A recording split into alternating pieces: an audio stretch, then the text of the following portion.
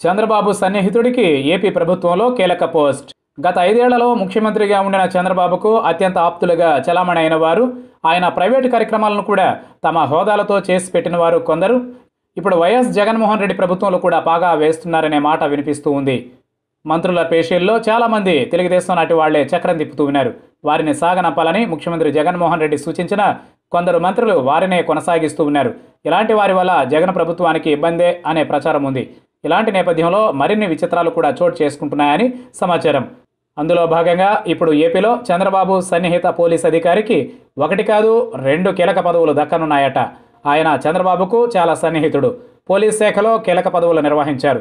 జగన్పై కేసులను డ్రాఫ్ట్ కాకుండా చేసింది ఆయనే అంటారు. అలాగే ప్రతిపక్ష పార్టీకి చెందిన వారి ఫోన్లను ట్యాప్ చేయడం వంటి కార్యక్రమాలకు కూడా పాల్పడింది ఆయనే అని తెలుస్తోంది. ఇలాంటి క్రమంలో జగన్ వచ్చాక అలాంటి వారికి ప్రాధాన్యత దక్కకుండా పోతుందని అంతా అనుకుంటారు. అయితే సదరు చంద్రబాబు సన్నిహితుడు ఇప్పుడు వేరే రకంగా ముందుకు వెళుతున్నాడట.